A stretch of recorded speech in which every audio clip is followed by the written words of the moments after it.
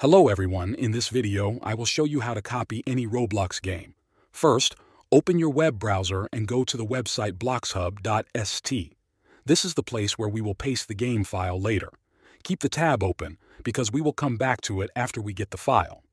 Now, go to Roblox in your browser and find the game you want to copy. For this example, I will choose a game called Grow a Garden, but you can choose any game you like.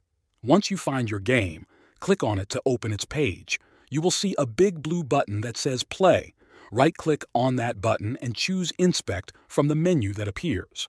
This will open the developer tools on the side or bottom of your screen.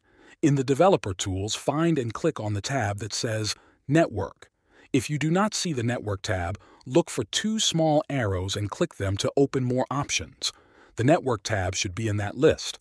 When you are in the Network tab, refresh the page. You will see a long list of files appear. These are all the files that load for the game.